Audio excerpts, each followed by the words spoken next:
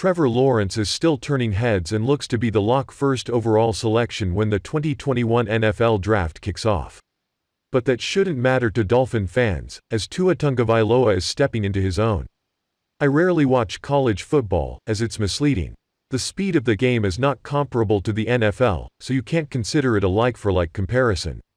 With that being said, you can watch college football just to see who looks like someone that is playing with a bunch of Pop Warner kids, and it wouldn't take that long to notice Trevor Lawrence. Lawrence is having the same hype that surrounded Tua Tagovailoa. Lawrence busted on the scene and won the NCAA championship.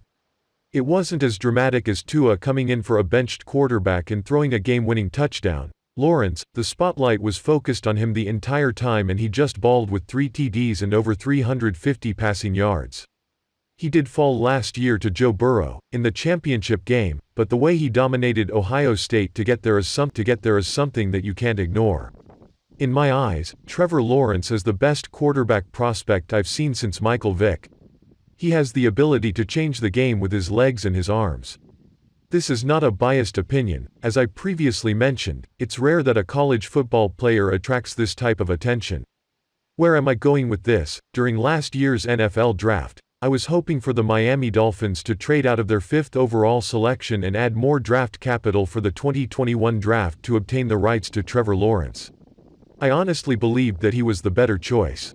Comparing his stats to Tua alone, you can see that it wasn't even close. Then you add Tua hip injury, or ankle injury, or his dislocated finger injury, you get it, and as a Dolphin fan, you wanted a quarterback that could take a hit and not have a handle with care label.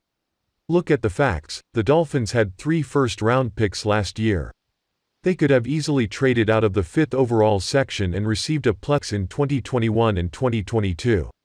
The Dolphins were more than one player away from competing in this league and draft capital as the best asset to rebuild a struggling franchise. Tua is fragile. There is nothing anyone can prove or remove that label.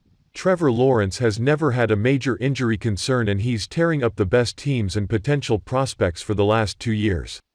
Then when the Dolphins were on the clock, Roger Goodell made the biggest announcement in Miami Dolphins history since 1983, and Tua Tagovailoa was selected to don the aqua and teal. Since taking over for Ryan Fitzpatrick, Tua is starting to move out of Trevor Lawrence's shadow. Take out the Broncos game, and the Dolphins have a quarterback that went toe-to-toe with Patrick Mahomes. He played against Bill Belichick's defense that had a 21-5 record against starting rookie QBs. Honestly, if you look at the list, it's hard to believe that Tua did something that no rookie has done since 2013. What I'm seeing every week is a player that doesn't want to lose, playing for a coach that puts it all on the line. This is completely different from Joe Philbin and Ryan Tannehill, as Dolphin fans saw a team that was flat and took the persona of a calm game approach. That type of persona doesn't get any results in the NFL. Brian Flores is the complete opposite of Joe Philbin.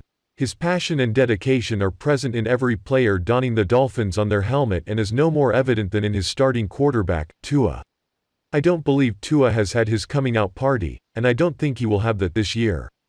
Tua needs more talent around him to start showing his best ability, his quick release. In this upcoming draft, Miami Dolphin fans can finally exhale knowing that they don't need to think about a quarterback, they need to start finding him more talent. The Tua era is here, and what he has shown on the field these past few weeks is everything to all Dolphins fans.